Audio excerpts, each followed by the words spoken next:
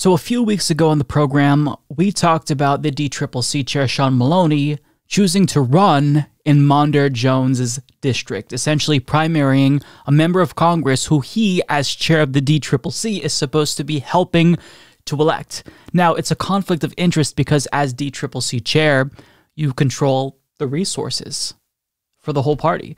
So how are you supposed to be fair in this instance and distribute money to somebody who you're running against and also to yourself?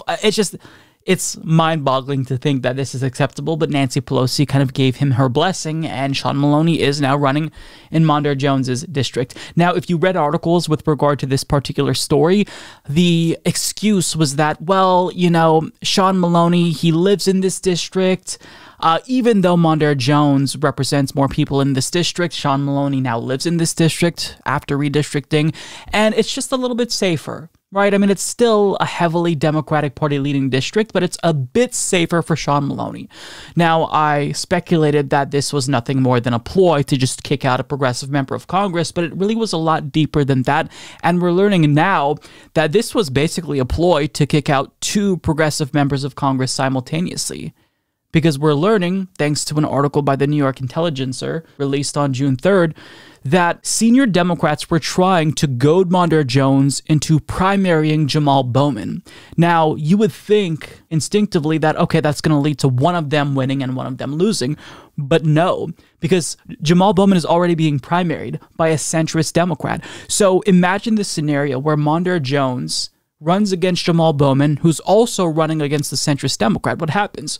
Well, the progressives will split the votes, and that could give the corporate Democrat a plurality, meaning you could, in one election cycle, kick off two progressives. Two. Just completely kick them off the ballot. Leave them out of Congress.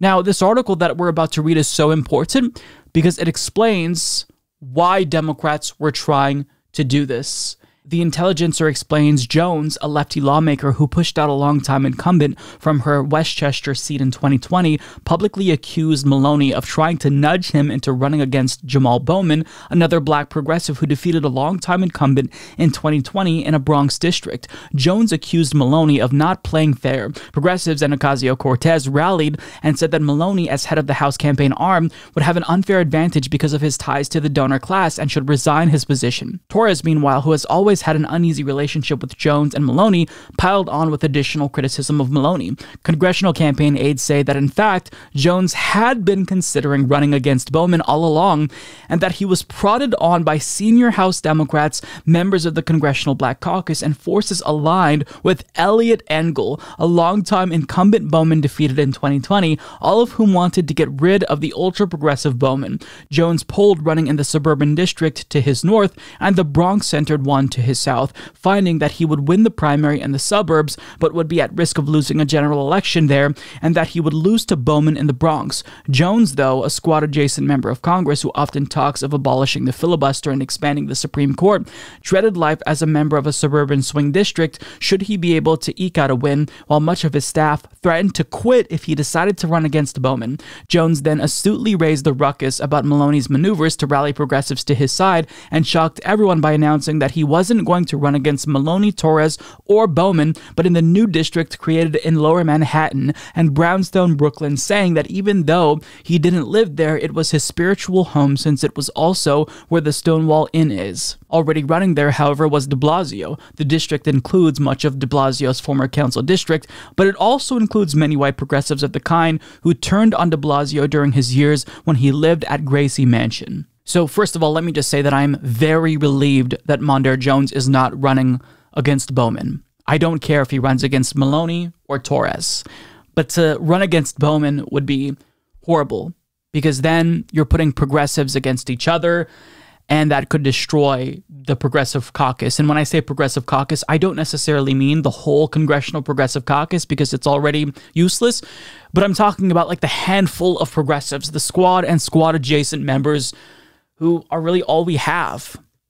So I'm glad he's not doing that. But the fact that he did some polling there to maybe test the waters and maybe was open to it is horrifying, but he gets credit for not doing it. And knowing that his staff threatened to resign en masse if he did challenge Bowman, that is really important because it tells me that, these staffers, their heart is in the right place, and as disappointing as progressives can be sometimes, at least there are people in their staff who can kind of guide them in the right direction. Now, I've got to get to this portion from the article here where senior House Democrats and members of the Congressional Black Caucus and forces unnamed conspicuously who were aligned with Eliot Engel wanted him to run against Bowman.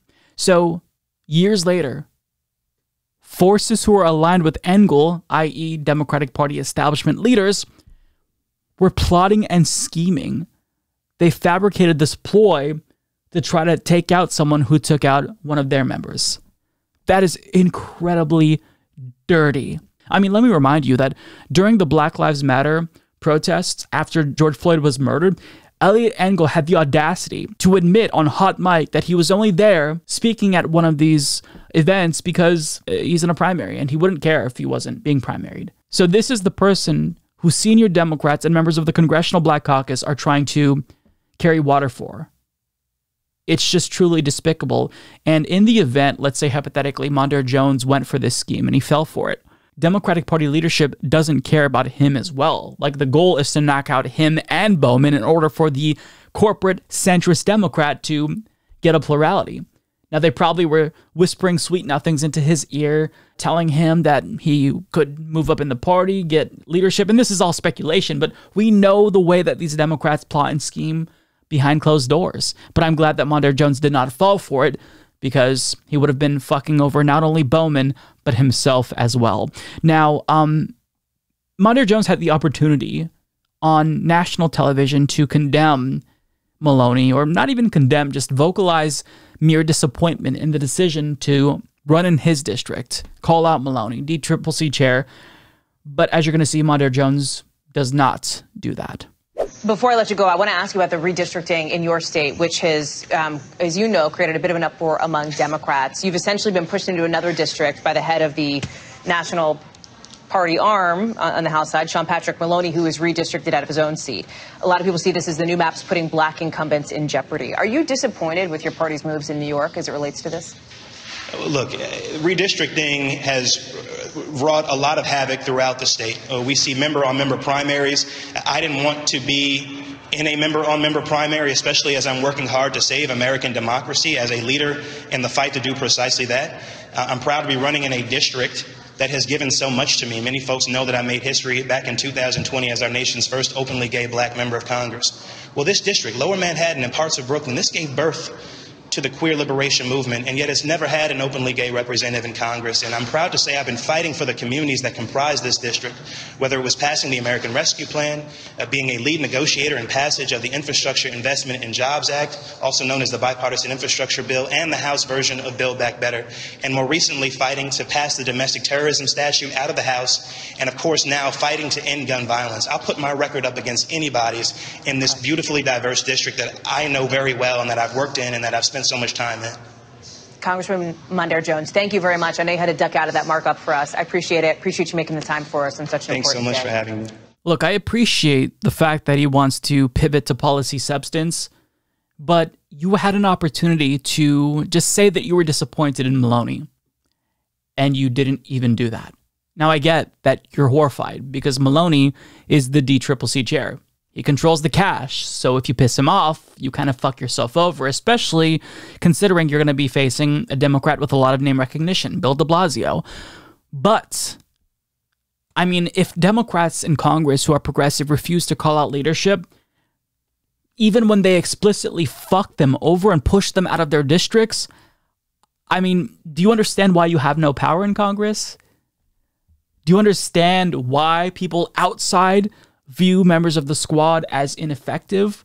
Because you have the right ideas, but strategically, I don't know what you're doing. And when it comes to just having a spine, it seems like progressives in Congress rarely have a spine. I mean, I don't know what the fuck is going on in Congress. Like, it's worrying to know that, you know, they have some sort of control over you. It's just, if you continue to be fearful of Democratic Party leadership and not name names and call them out when they fuck you over, especially, then I don't know how you're going to be effective. But I don't want to be too down on Mondaire Jones because, you know, he isn't responsible for this predicament. It's the corporate Democrat, Sean Maloney, who's responsible for this. But at a minimum, you've got to fight back. They're fucking you over. He pushed you out of your district. So I get that he controls the money, but he pushed you out of your district. How are you not fucking irate right now? Holy shit. Can you imagine if an incumbent progressive, if AOC chose to run against some corporate Democrat, if she chose to run against Sean Maloney, we would never hear the end of it. We'd hear about how, oh my God, these lefties want to sow discord in the Democratic Party caucus. They don't care about unity. But yet when it happens to the left, they're supposed to shut up and take it. And unfortunately, they do shut up and take it, which is perhaps why the Democratic Party's leaders do it, because they know that you're just going to sit down and shut the fuck up like good little drones. Look, if you're thinking of running for Congress, don't do it unless you're very, very assertive. You can have all the right policies, but as we're learning, it's just not enough. You have to condemn leadership because they are part of the problem. Their corruption, their ideological inconsistency is why we're in this state, why fascism is on the rise. And it's because they're ineffectual. They refuse to address the material conditions in this country. And if we have a progressive wing that's not going to do anything to meaningfully condemn that and call them out and at least educate voters about what they're doing, what leadership is doing to fuck them over, then there's just no hope. So overall, you know, this story is really frustrating. Mondaire Jones shouldn't have to run in a different district, but here we are. He at least did the right thing and isn't running against Bowman, but I think that all members of the squad and squad-adjacent people in Congress should take this as a warning that they're coming after you and they will find some way to fuck you over. It's just a matter of time. So prepare for that and unite and condemn leadership when they do things like this. Mike is the worst progressive on YouTube. Please don't subscribe to him or become a patron. David Dole is so much better. Trust me, folks, he's doing a great job. He really is, okay?